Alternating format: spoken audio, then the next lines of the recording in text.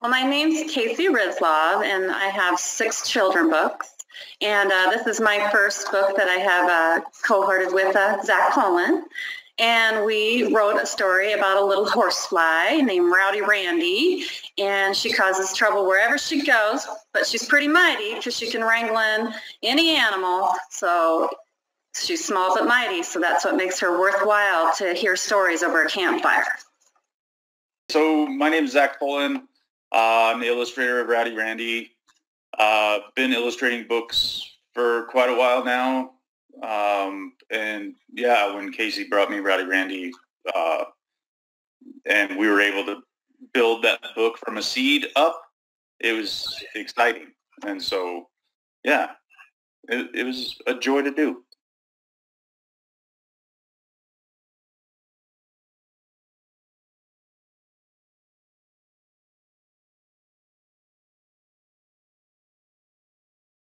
Well, I started out as a special needs early childhood teacher, and what I found most of my day was revolved around, as it is for any early childhood or elementary, is reading books all day, the picture books. And after a couple of years of reading books all day long, I found that my own mind wouldn't shut down at night, and it was coming up with its own stories. So after about 5 years, I thought, you know, it's time I probably maybe take it to a book. So. And then what also pushed it is my mother passed, and, you know, those big things in life kind of push you to realize how short life is, and you better get on with your dreams. So that's what it was for me. And when I started this whole book process, I went right away and saw Zach Pullen for this because I knew he had been already doing it for a while.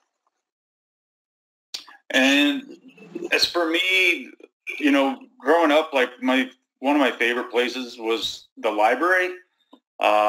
And it was a great place to hide from schoolwork.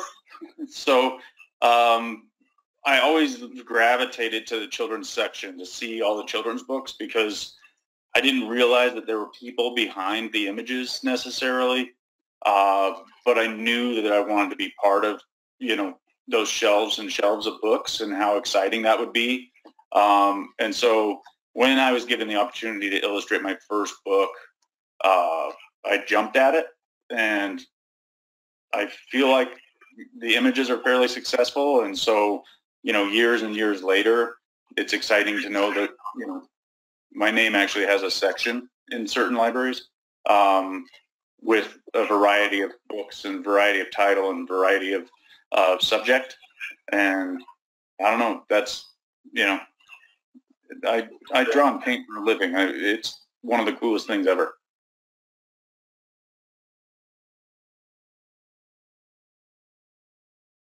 Well, it's about the West, and since I've read a lot of children's books, you know, from growing up to being a teacher, I just noticed I felt like there wasn't a lot of where you're seeing the Western animals, and so that's my love. I like going outdoors and seeing all the different animals, from anything from like a horned toad to the bison, you know, something grand, and I enjoy that. So I kind of brought that first idea to Zach about that, because I've even liked the Wyoming wildlife magazines. It's always fun to read on those animals. And then I wanted to tie another idea in on, I love those books where it turns into complete chaos. Each page builds and builds and builds, and might even be complete fiction and a little out of control, but those books are a lot of fun. So we kind of put those two ideas together. And when I saw Zach, one of my favorite books of his is The Toughest Cowboy, so I knew his illustrations from that would be good illustrations for something on Wyoming wildlife. Yeah, and for me, you know, the inspiration, like, we're kind of very lucky in where we live. You know, we just had a friend over for dinner last night and had 12 turkeys in our front yard.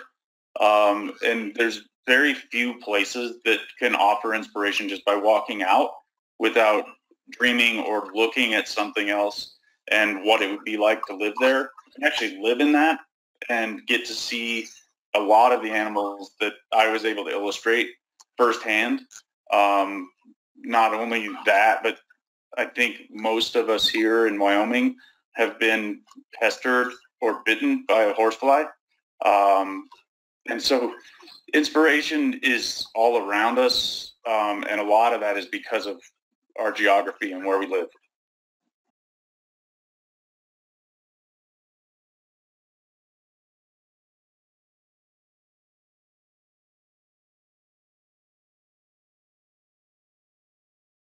Horrible. No, it was awesome. Oh, it was a lot of fun. I would see him probably about once a month. We'd collaborate right away when we met the first time. Zach actually came up with the idea of a horsefly to help cause this chaos when I brought the two main ideas of what the book theme was. And that's really easy to think of a horsefly causing a lot of problems. And then every time I go back, that collaboration, it was inspirational. He's not just artistic painting-wise and drawing-wise. He also just very innovative and quick too. Like, you throw out, he'll read what you got written, and within 5 minutes he's already got 10 other ideas to directions that I could go with writing. So for me, it was a lot of fun because it was a creative time. Yeah, I think the difference is, and I've done a couple books where I'm very involved with the author. I prefer that as compared to some of the other titles where I've never even spoken to the author. That's a little bit more difficult. It's also freeing. But to work and to watch a story evolve from the very beginning, from us just sitting down and like throwing out ideas and, Casey writing down notes and what she gets from our conversations, I have no real clue because everything's just super spitball from my vantage point. And then she'll come back with, a whole nother written page. And, some of them were taken and some of them weren't.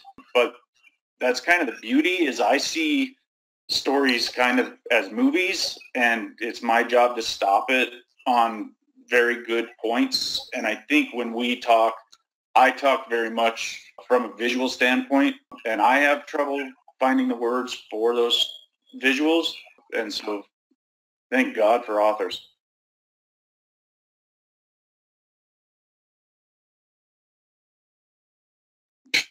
It opens up the West. People travel here from all over the world to come see what Wyoming has to offer, especially, of course, as we know, the Yellowstone area. And I think we find it just as fascinating. So it's pretty great to have a book that shows some of that. And Zach's paintings are very realistic, so that makes it great, too. Even though it's a very fictional story. Well, I don't know, maybe a horsefly can cause that much trouble. I think it's very grandiose, which is awesome. I think it's kind of what we strive to do is to be able to actually create a book where you open it and it does open it up another world. And I completely agree with Casey that it opens up the West a little bit. I think it's a great introduction to what you may see driving through, but something also as small as a horsefly and what trouble she can cause. And yeah, I think, open it up and see our world.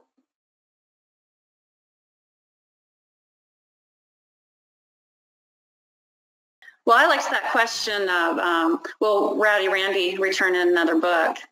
And the answer is yes, because we are excited to announce there's another book. We've been collaborating since the spring, the same process on Rowdy Randy, and so we're really excited. So now it's been written after many months, and it's in Zach's hands to start painting this fall. So there is a follow-up. Yeah, I think it's fun. I think when you do one book and it's well received and people actually enjoy the character, it's something that I've never got to do. Is take this single character or this group of characters into another title to expand her world.